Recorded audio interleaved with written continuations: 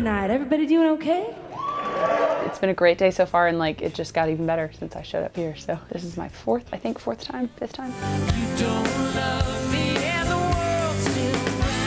It's always the same thrill every time I come, and I always get the same feeling when I'm on stage. It's just, you know, there's so much history and everybody's been on that stage and the audience is amazing, and so it's always a thrill. And I wish you loved me as much as you don't.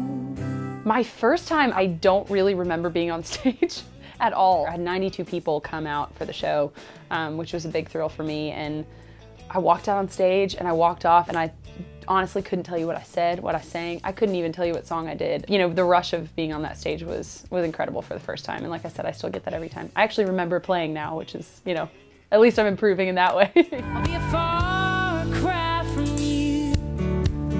It feels incredible, honestly, looking around and seeing a lot of my idols, a lot of people that I really look up to. It's really great, and I think it's a great time to be a female in country music right now. I think there's a lot of great chicks coming out and doing really awesome things that are, you know, unique to female, you know, perspectives and female voices, and I feel fortunate to be a part of that for sure. Thank y'all so much. Logan Brill.